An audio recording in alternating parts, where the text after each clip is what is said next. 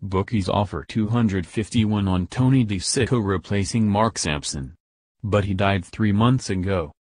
DiCicco is known most for leading USA to victory at the Women's World Cup in 1999. He died on June 19 in Connecticut of cancer at the age of 68, leaving behind 4 sons. But that didn't stop William Hill including him in their market on who would be the next England boss. It comes just days after Paddy Power included Ugo Ehiogu in the betting for the Birmingham job. Ehiogu passed away in April after suffering a cardiac arrest at Tottenham's training centre.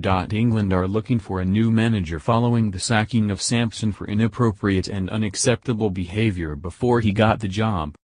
It's a decision which has been branded unusual by an employment law expert. Glenn Hayes, employment law partner at Irwin Mitchell, said, "It looks as though they have taken a decision to dismiss him for doing things while with a previous employer, which I would say is relatively unusual. They have decided that's not the sort of person they want to be employed at their organization.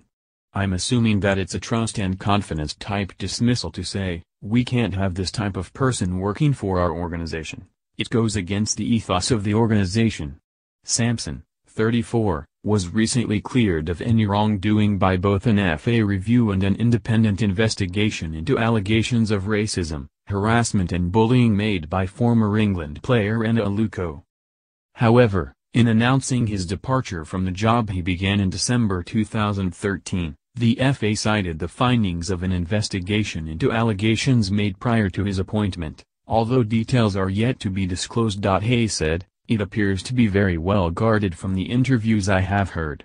They have said, we expect a higher level of behavior at the F.A. which is fine, but it seems to me to be odd if you are dismissing somebody for past behavior while they are not in your organization." Hayes added that having worked for the FA for more than 2 years, Sampson could pursue a claim for unfair dismissal on the grounds either that the alleged misconduct preceded his employment, or that the accusations could not reasonably be cited as the cause of an irretrievable breakdown in the relationship between